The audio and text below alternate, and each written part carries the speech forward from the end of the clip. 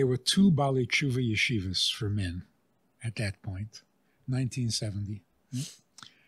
And we were just sitting around thinking, we have a large Chabad house with many bedrooms, and we were thinking, these young men who are going to become the Baalei Tshuva, and who are they going to marry?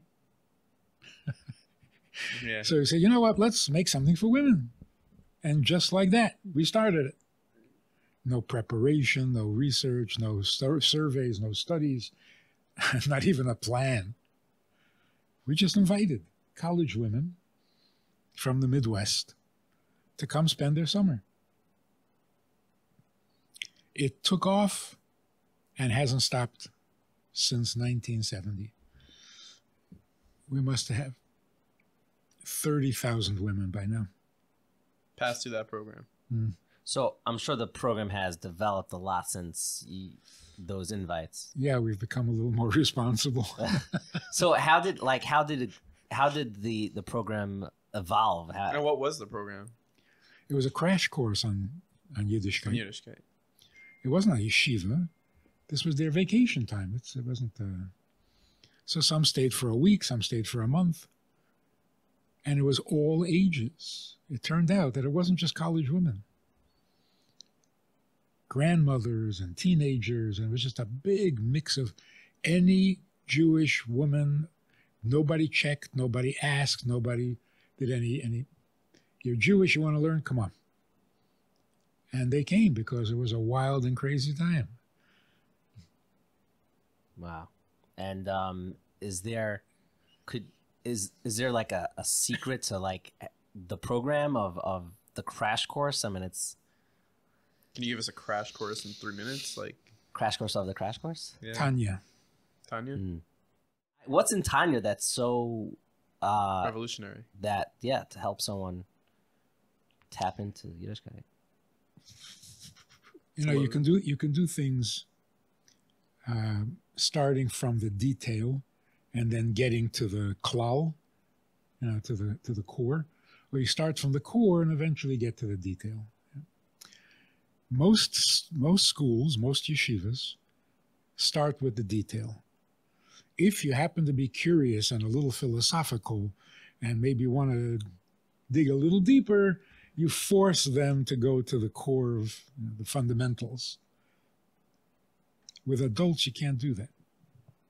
So when these women came, you couldn't start with, learn how to say a bracha. Why? Why am I saying this? Who am I saying it to? So you couldn't just say, make a bracha. Here, wash Nagelwasser. What's a Nagelwasser? Right. So you had to start with fundamentals. And Tanya is the fundamentals. What is a Jew? What is God? What is Avodas Hashem? What is a mitzvah? What's a godly soul? What's godly? The real fundamental issues. And these are the things that most of the college students at that time were desperate for that kind of information because they sit in school year after year learning stuff that is completely irrelevant to them. They're never going to have to use it again, the information. And they were frustrated. And here all of a sudden, every class, every page, every conversation, down to the MS and to the fundamentals of why we're here and what we're doing. The first group that came, 18 women, the first summer. What brought them is that we sent out a little flyer. And it said, come learn the purpose of life. And they walked in and said, you know the purpose of life? It's like, nobody knows the purpose of life. And then when they learned it, it was, wow. They couldn't. Where are those 18 women right now? Well, now their granddaughters are coming to the program. It's incredible. Did you feel throughout the process that, I mean, obviously you were observant, but did you feel yourself becoming more tapped into Yiddishkeit while you're giving over? Infinitely more. There's nothing more inspiring than inspiring. That's a good quote. Wow. More so. Very. I mean, that's how I got to know Tanya. I Really? thought I knew it. I teach Hey, you. come on, I'll teach you Tanya. Whoa. I discovered Tanya by teaching it, because their questions and their reactions, and you get a very different perspective, and you realize how this is not a nusach. All that language, you make a vessel for godliness. What? What's a vessel? You can't fake it. You can't skim when you're dealing with searchers, seekers. So literally, no guzma whatsoever. We started studying 9 o'clock in the morning and ended 8 o'clock in the morning. Wow. Around the clock. Day after day. That's right. Gray before my time.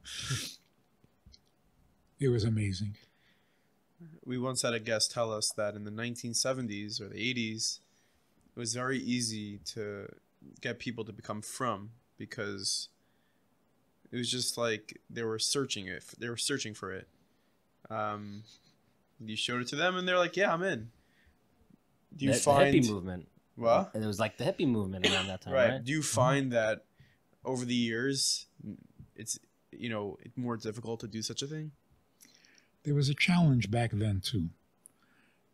They were ready to accept and ready to do and ready to join because they weren't committed to anything else. They didn't have a job. They didn't have a school schedule. They didn't have... You can talk to a woman, just first introduction. Want to come study? Where? Minnesota. Yeah. Hop a plane? Yeah, we'll go to Minnesota. Why not? For how long? I don't know, 3 weeks, a month. Okay, fine. People don't do that today. No. They picked up their little backpack and then they're there and they're ready to stay for a month, 2 months, a year. So that's why it was easier. It was much easier. But that was part of the problem. Too easy. Is this real? Or is this part of their exploration of the possibilities in life? Is it going to last? Is it deep? Is it true? Because, it's easy to get excited when you have nothing else Easy come, going easy on. go. Yeah. Yeah. So the amazing thing is that out of the 18 women, 15 of them went off to Crown Heights to continue learning. And their kids and their grandkids, it stuck. It's beautiful. I'm sure the Rebbe was getting reports out of this development out of Minnesota. Do you remember any conversation or interaction with the Rebbe where he acknowledged what you were doing out there? Oh, we asked the Rebbe if we could name it after his mother. And there was nothing named after Rebbetzin Chana. It was a bold thing to even ask. And the Rebbe absolutely approved and agreed. And then when we would write, I hope this is a nachas to the Rebbe and the Rebbe's and his mother's name, and the Rebbe would always, it meant something. That it was named after his mother meant something to him. And we saw the amazing blessing, that the inspiration that came, and the part of it was cathartic. When you have a messed up life, you got nothing going for you, the family doesn't really have a philosophy or it's just, and they grow up like that, and then they go through all sorts of experiences, and they get hurt, and so there was a lot of healing going on besides the Yiddishkeit. Or let's say the Yiddishkeit was healing for them. And it was almost miraculous. Look, I was 21 going on 22. I had never spoken to a girl in my life. And all of a sudden... You're teaching. You have a girls' school. Which was not even the plan. I wasn't going to teach. But when they said, hey, we got to learn more, they were not content with the 3 hours we were going to give them. Because we thought, it's summertime, vacation time, they'll do a little shopping, sightseeing. Oh, not these women. No. Sightseeing, shopping. What's next? Babysitting? No, not these women. These were the radical political activists who were trying to burn down universities out of their frustrations, and they weren't going to go shopping. I want to fast forward a little to itsgoodtoknow.org. Similarly, before, where you explained everything to us, could you do that again with itsgoodtoknow.org? It's a great domain purchase. Great domain. Awesome. Yeah. So one of the things we did in Beis Chana, which was also kind of new, we started producing Torah tapes from the classes at Beis Chana. So we called it Thoughts at Beis Chana. The tapes kind of... Actual tapes? Actual, yeah. Okay. Anyway, it went from one form to another, and then it became discs, and now nobody has discs. So we needed to upgrade the whole process. Yeah. And did you feel the content changed when it became like a website? Did the actual content shift as the medium shifted? It became universal because you can't control who's listening. Right. So have a very large non-Jewish listenership. Almost every African country. So yeah, you have to speak a little differently. But the amazing thing is, when you're talking fundamentals, it doesn't matter who you're talking to. The same fundamentals are relevant to the most Haredi guy and to a total non-Jew. What are like the average go-to topics that people are searching for answers for that they don't really know the answer to? So just from practical experience, the talk that got almost 2 million hits was about life after death. Not exactly your everyday practical, but people are fascinated and they want to know and they need to know, and there's a lot of disillusionment with religion, all religion, and people are looking for something to believe, so they're looking. From every country, every culture, So what is a really relevant topic? God's purpose. That there's a God, you don't have to convince people. I think 70% of the human population believe in God. What they think of God, that's a different story. Right. But they all... When you say God's purpose for doing things? For creating the world. For creating the world. That's fundamental, no?